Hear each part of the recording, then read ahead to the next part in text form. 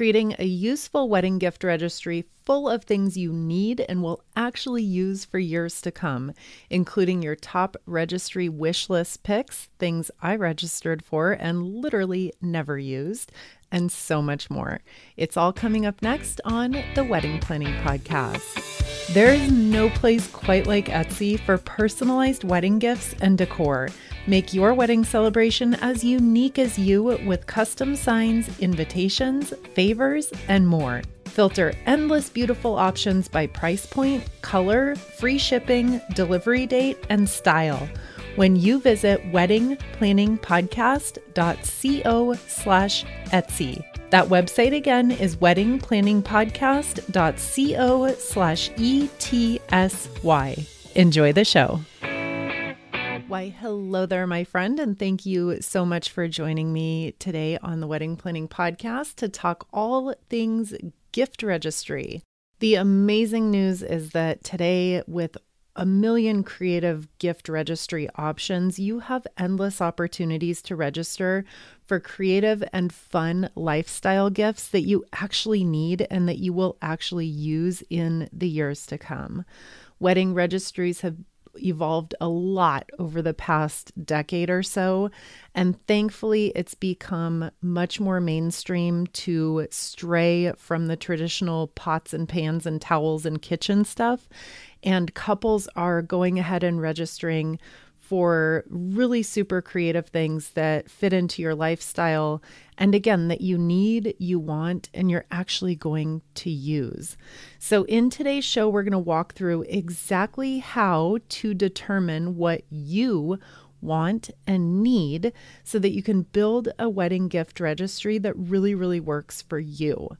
We're going to cover all the bases in terms of the things that you love doing, things that you need for your new or maybe your existing home together, and even bigger ticket wish list items that a larger group of your guests can go ahead and contribute towards together as a group.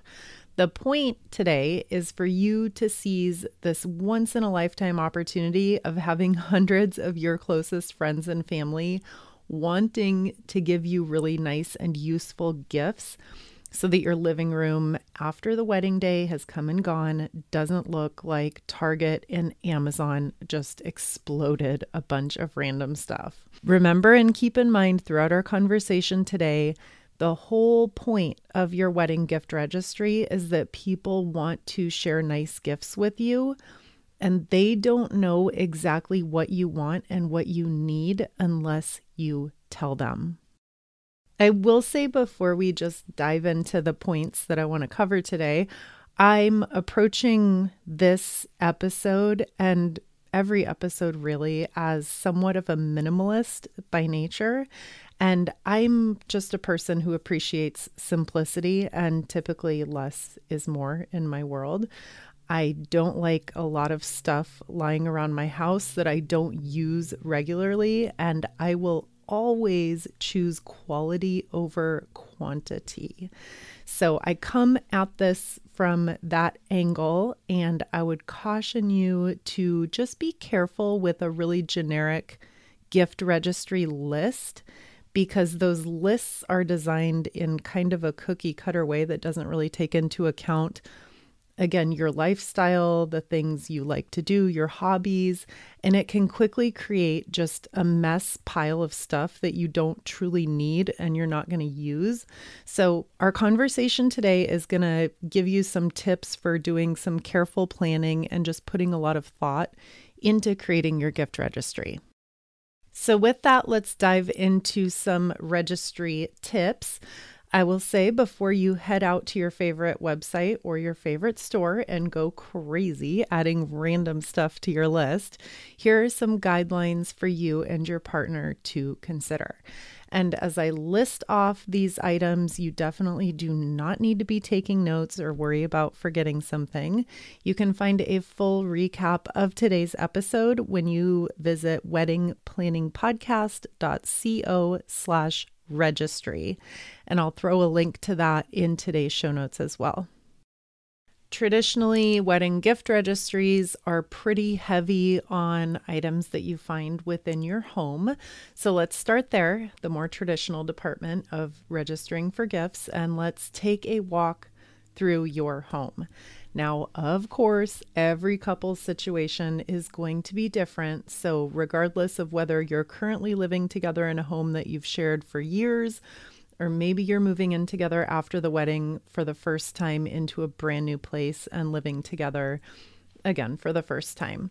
So depending on which of those sounds like you, a gift registry checklist might be helpful in terms of getting you started. But again, I really encourage you to very thoughtfully go through the items and the areas of your home and ask yourselves if you really need X, Y, and Z. Just because it's on the registry list does not mean that you will ever personally need or use it. And later on in the show, I am going to share some items of things that John and I registered for and we never used, just to kind of give you a big picture, real life, some examples. And then our next step is going to be to think about the things that you currently own. So you already have them, but maybe they could be replaced with a nicer or a newer version. Again, this is literally a once in a lifetime opportunity to upgrade your home. So even if you already have the thing, this might be a good chance to upgrade it to a nicer one. So for example, that pot that you bought freshman year of college, maybe you could replace that with 3 or 4 really high quality cookware pieces from a top brand that will last for years and years and years. A new TV is another great option. High quality knives is another perfect item to get an upgrade on, something you use every day.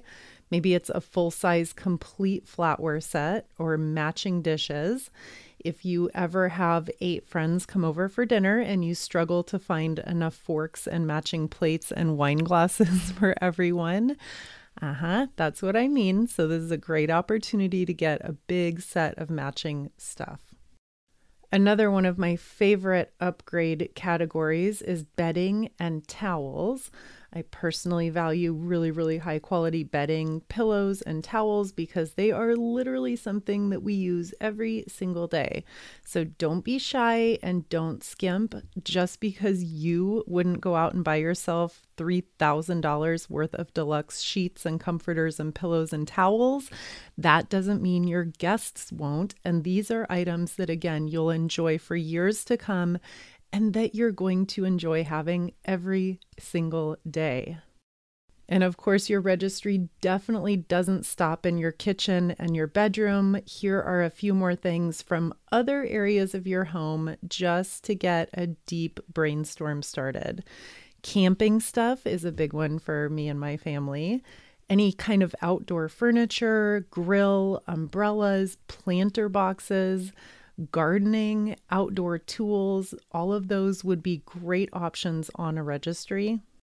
Shift gears from the home goods stores and take a walk through Home Depot or Lowe's or any other big home store. You might be surprised by how many things around your house could use a refresh or an upgrade.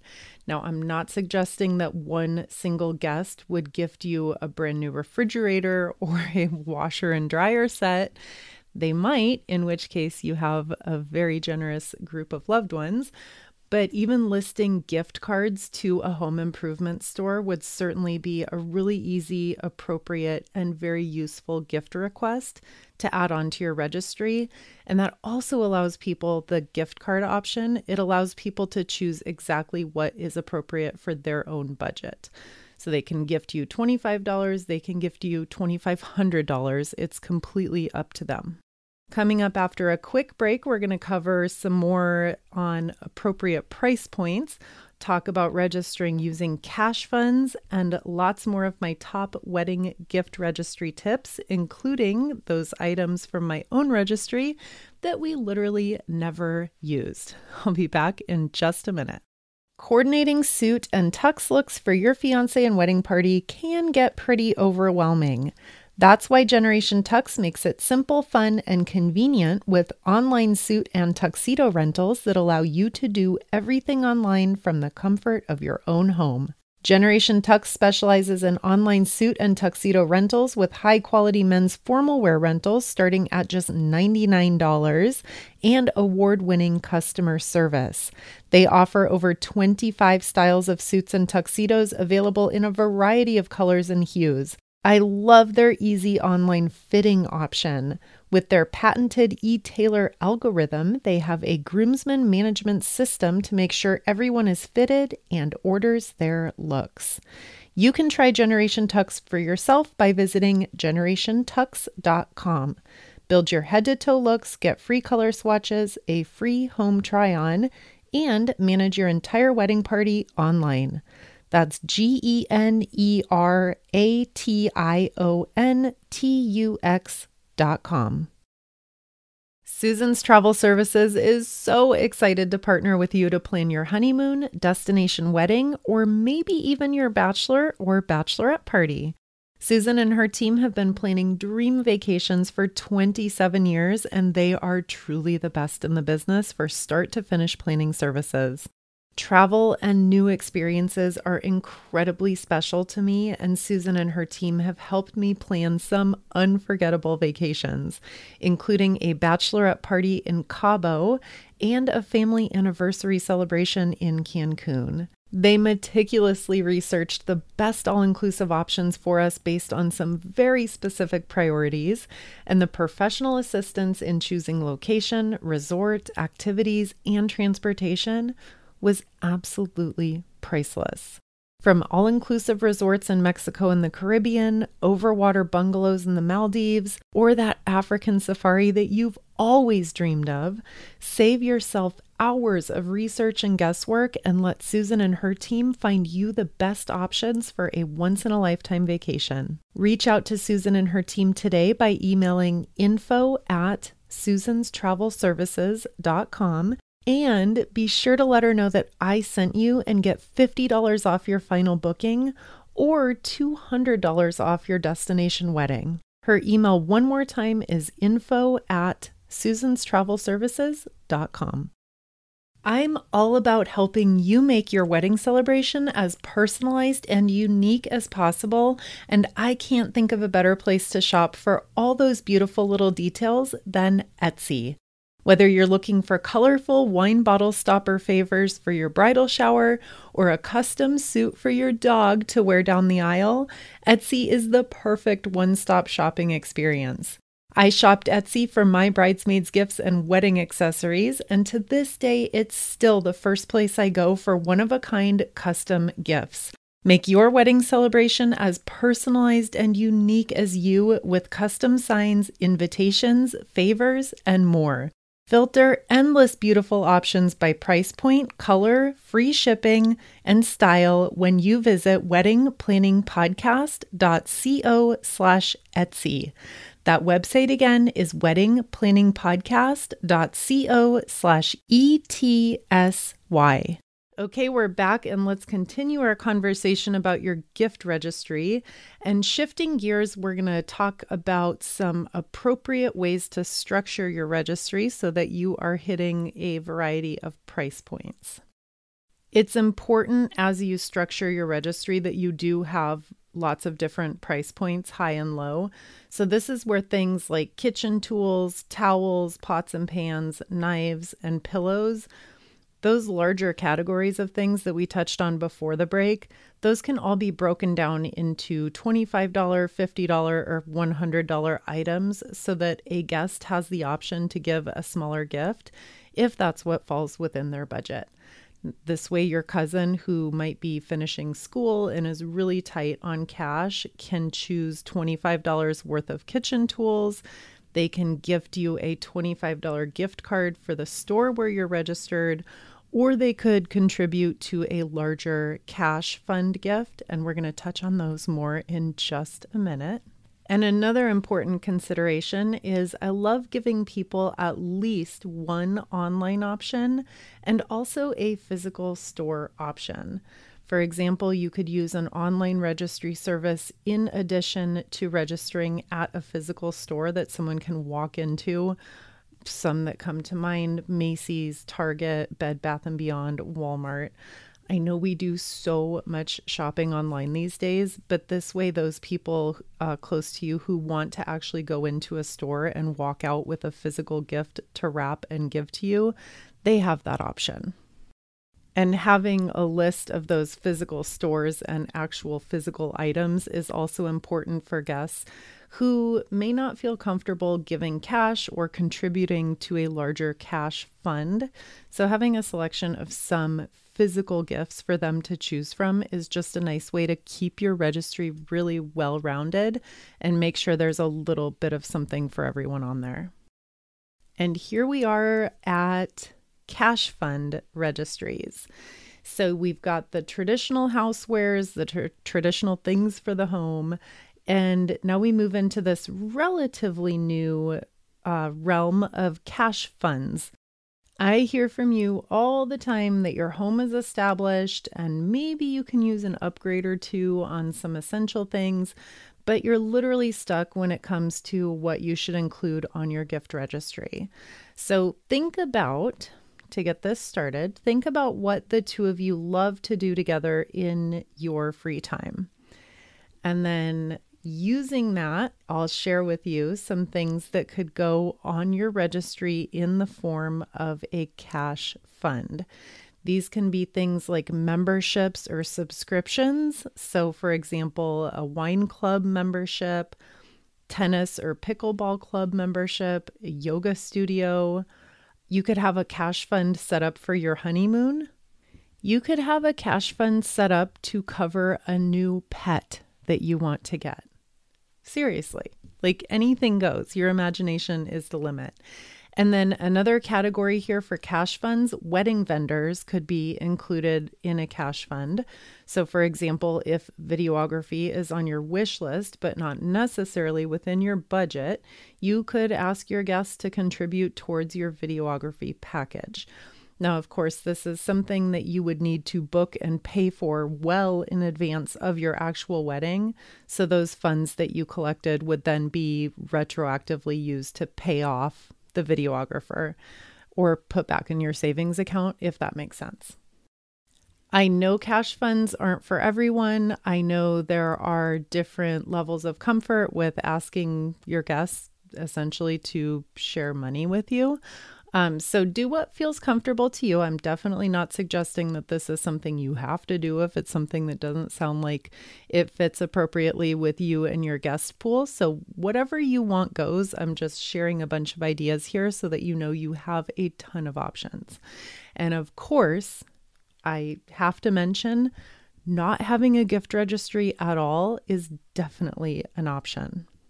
Having your guests contribute to a cash fund that ends up going to a charity or ends up going to a local church, anything like that would be completely appropriate. Again, you have a million different options. Just the sky is the limit, and let your imagination go to work as you choose what feels best for your situation. And then I just have a couple of closing miscellaneous thoughts on the whole topic of gift registries before we wrap up for today. As you are building your registry list, I want to reiterate, really stop and ask yourself if this is something that you're actually going to use. If you don't need it or won't use it right now, then you probably won't after you're married. And here's where I'll share two specific things that John and I registered for and we never touched. Okay, these are kind of silly. One was a popcorn maker because we were definitely going to sit down together and pop our own popcorn while we watched movies after we got married, which we never did, literally not even once. And then the other thing was a waffle iron because I thought it would be so fun to make homemade waffle batter and have brunch on Sundays and Saturday mornings. We just never used them. I'm not suggesting that you won't use them. Again, I'm just sharing some things that at the time sounded like an amazing idea and something we would totally enjoy, and we never ended up touching them. They took up half of a cabinet for years and years and years before I donated them to someone who actually did want to use them and love them. Anyway, just some food for thought. And then touching on quality versus quantity, which I touched on very early in the show. Just because that wedding registry checklist you're looking at says you need 15 different size pots and pans to outfit your kitchen, again, same idea. That doesn't mean that you're ever going to actually use 15 different sized pots and pans. A professional chef might, but as you are just doing everyday cooking in your kitchen, probably not necessary.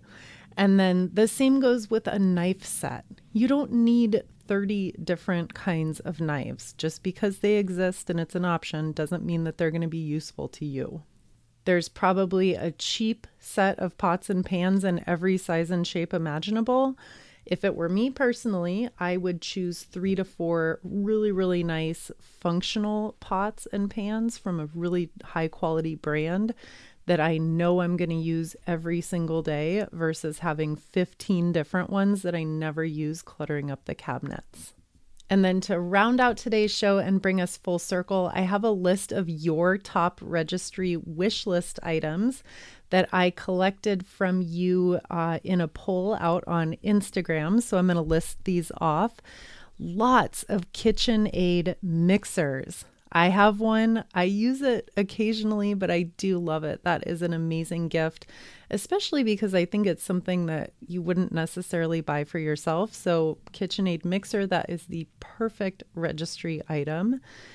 Family heirloom furniture. So really splurging on some furniture pieces that you intend to keep and have forever.